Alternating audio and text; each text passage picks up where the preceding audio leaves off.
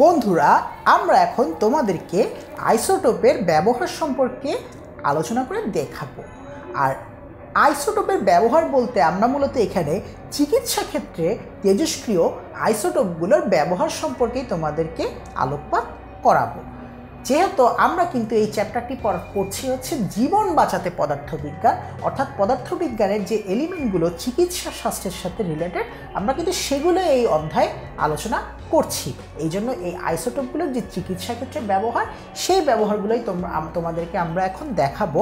তো আমরা যেটা দেখতে পাচ্ছি যে চিকিৎসা ক্ষেত্রে আইসোটোপের দুই ধরনের ব্যবহার রয়েছে। একটি হচ্ছে রোগ নির্ণয়ে আর আরেকটি হচ্ছে রোগ নিরাময়ে। তো রোগ নির্ণয়ে কিভাবে তেজস্ক্রিয় আইসোটোপ ব্যবহার করা হয় দেখো। ক্যান্সার বা টিউমার নির্ণয় করার ক্ষেত্রে কোবাল্ট 60 আইসোটোপটি ব্যবহার করা হয়। এই কোবাল্ট 60 কথাটির অর্থ হচ্ছে ভর সংখ্যা 60। আচ্ছা, এই রোগ নির্ণয় করার জন্য যে তেজস্ক্রিয় পদার্থগুলো আসলে ব্যবহার করা হয়, সেগুলো শিরার মধ্য দিয়ে ইঞ্জেকশনের মাধ্যমে রোগীর দেহে প্রবেশ করানো হয়। আর কোন অঙ্গের পরীক্ষা নিরীক্ষার জন্য কোন ধরনের তেজস্ক্রিয় পদার্থ ব্যবহার করা হবে, সেটি কিন্তু এই অঙ্গের উপর ভিত্তি করেই কিন্তু করা হয়ে থাকে। অঙ্গটি যদি হাত হয় তাহলে এক রকমের হবে, পা হলে হয়তো আরেক রকমের তেজস্ক্রিয় পদার্থ হবে। এভাবে বিভিন্ন অঙ্গের পরীক্ষা নিরীক্ষার জন্য বিভিন্ন ধরনের তেজস্ক্রিয় পদার্থ ব্যবহার করা হয়।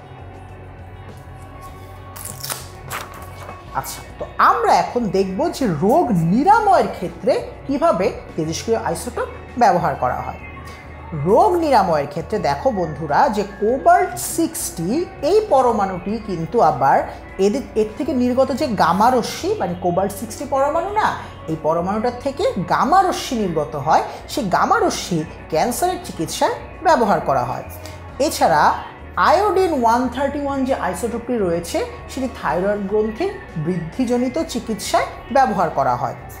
এবং ব্রেন, লিভার, এছাড়াও তোমার ব্রেন, লিভার, প্লিহা, হাড় ইত্যাদির যে ইমেজিং বা স্ক্যানিং, এই কাজগুলোতে টেকনিশিয়াম 99M নামক একটি আইসোটোপ কিন্তু ব্যবহার করা হয়, যেটি হচ্ছে তেজস্ক্রিয় আইসোটোপ। এবং সবশেষে আমরা যেটি দেখতে পাচ্ছি যে রক্তাল্পতা বা ব্লাড লিউকোমিয়া নামক যে ভয়াবহ রোগটি রয়েছে, সেই রোগের চিকিৎসায় ফসফরাস 32 বা P32 নামক তেজস্ক্রিয় আইসোটোপ ব্যবহার করা হয়।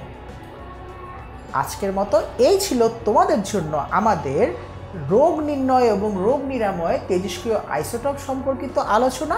আর এরই মাধ্যমে কিন্তু আমাদের নবম দশম শ্রেণীর যে সর্বশেষ অধ্যায়, তার সর্বশেষ লেকচারটি কিন্তু সম্পন্ন হলো।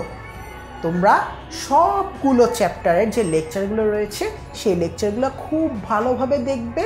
এবং এই লেকচারগুলোর পাশাপাশি তোমরা কিন্তু এই সম্বলিত যে কুইজ রয়েছে বা স্মার্ট বুক রয়েছে, সেগুলোও কিন্তু খুব সুন্দরভাবে অধ্যয়ন করবে। আর যদি এইগুলো খুব সুন্দরভাবে অধ্যয়ন করতে পারো, তাহলেই তোমরা কিন্তু এসএসসি পরীক্ষাতে তোমাদের কাঙ্ক্ষিত ফলাফল অর্জন করতে পারবে। তোমাদের সবাইকে শুভকামনা জানিয়ে আমি আজকের মতো এখানেই আমাদের আলোচনা শেষ করছি। সবাইকে আন্তরিক ধন্যবাদ।